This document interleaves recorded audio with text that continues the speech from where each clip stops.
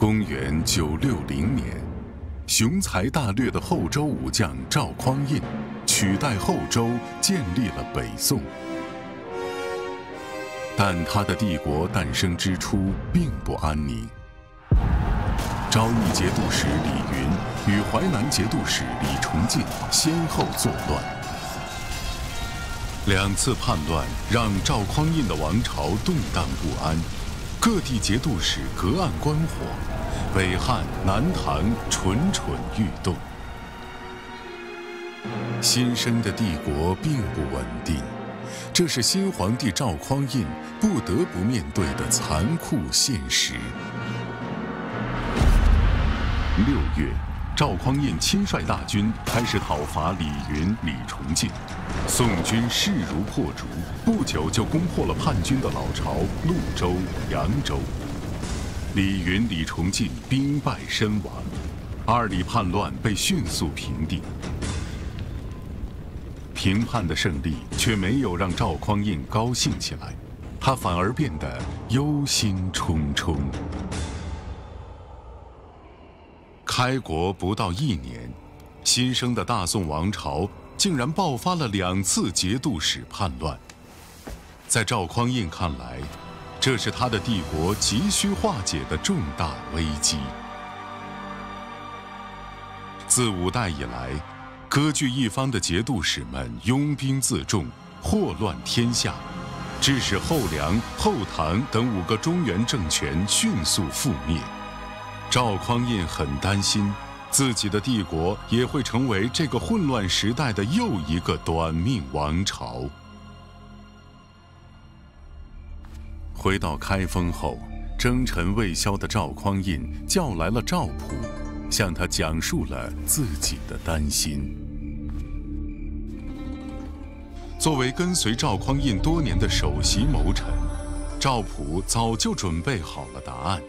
他认为，天下要想安定，必须削藩，彻底消除节度使的权力。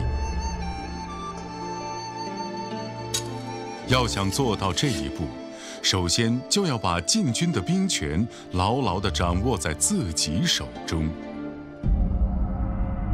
现在，大宋的禁军统帅是石守信、王审琦等人。尽管他们是赵匡胤的心腹故交，但赵普仍然建议要解除他们的兵权。对于赵普的提议，赵匡胤很为难，这并不符合他一向宽厚待人的性格。况且石守信等人与他感情深厚，他不相信他们会背叛自己。但是赵普却非常冷静，他非常委婉地提醒赵匡胤，千万不能重蹈陈桥兵变的覆辙。1年前，在陈桥驿，时任后周禁军统帅赵匡胤的下属们，把黄袍披在了赵匡胤的身上，发动兵变。从此，赵匡胤成了大宋的开国皇帝。他不会允许陈桥兵变的故事在别人身上重演。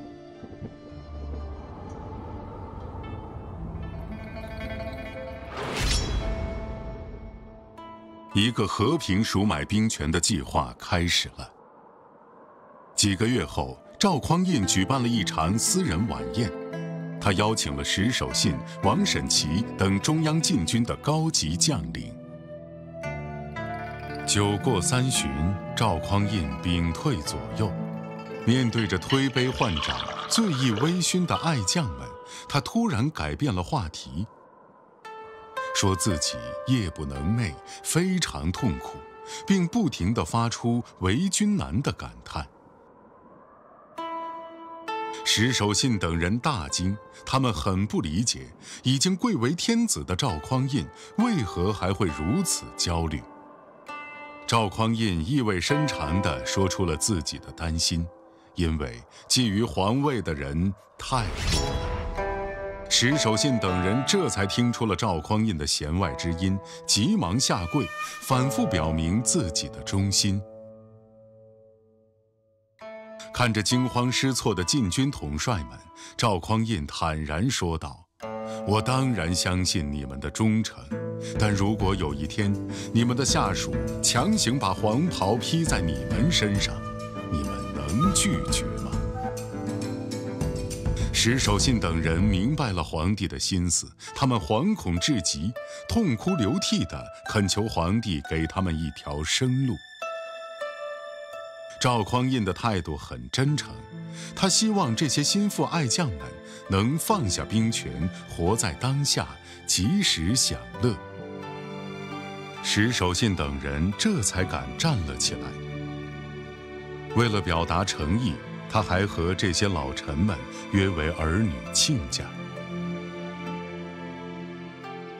第二天，这些禁军统帅集体称病，请求辞去军职。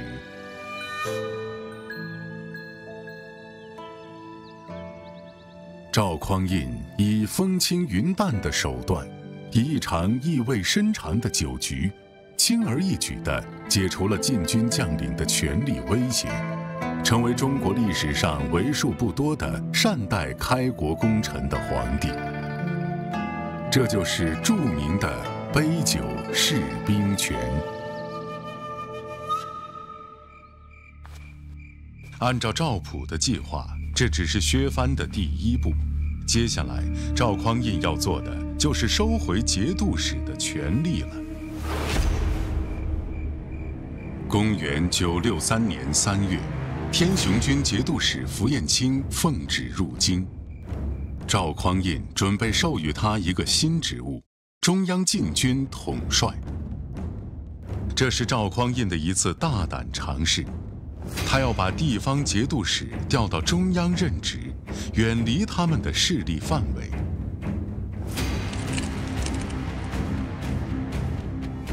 但这项任命却遭到了枢密使赵普的坚决反对，原因很简单。符彦卿在军中的威望太高了。符彦卿战功赫赫，声威极盛，深受士兵拥戴。这样的人出任禁军统帅，对皇权的威胁太大了，帝国可能会重蹈君弱臣强的覆辙。赵普虽多次劝谏，但赵匡胤不为所动。赵匡胤觉得符彦卿作为前朝重臣，自己对他没有任何的猜忌和打压，反而待遇优厚，所以符彦卿不会辜负自己。无奈之下，赵普问赵匡胤：“周世宗柴荣待你不薄，你为什么就辜负了他？”这是一句诛心之问。赵匡胤沉默不语。他当年发动兵变，篡夺的就是柴家的皇位。乱世的道德与情感，在权力的诱惑面前不值一文。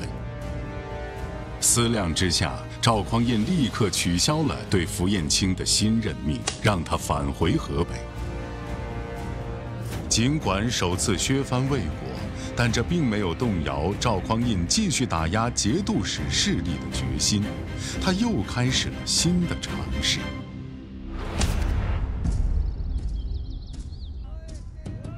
这年的8月，一名叫周卫的官员被赵匡胤委派到符彦卿任节度使的天雄军当县令。这是一个非常罕见的举动，因为县令向来都是由节度使直接任命。刚刚从开封黯然离开的符彦卿对这一任命很不理解，但为表达对皇帝的尊重，他还是亲自出城迎接这位天子近臣。但令他没有想到的是，在迎接仪式上，这个品级低他8级的小官居然连马都没下，只是拱手作揖就扬长而去了。